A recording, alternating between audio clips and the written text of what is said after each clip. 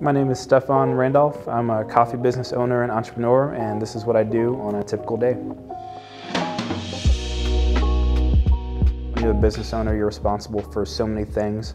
But on any given day, I might be opening, and so that means, waking up at 5:30 in the morning because we open our cafe at 6:30 in the morning. So have to get there at least 30 minutes ahead of time, so 6 a.m. in order to make sure that all the food is prepared and the coffee is ready, so when people show up, and they'll be there waiting at 6:30 for the doors to open, that the coffee is ready for them and then they can go about their day. After that, I might have some clerical work to do, so maybe from 7 o'clock to 9 o'clock, I'll take care of just the normal routine stuff, paying bills, electric, rent, whatever, scheduling any meetings that we might need to have, and just figuring out how the rest of the day or the rest of the week is going to go.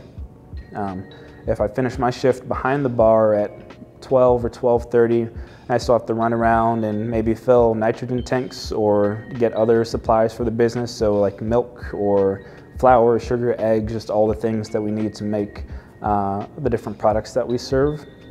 And that might take until 2:30 p.m.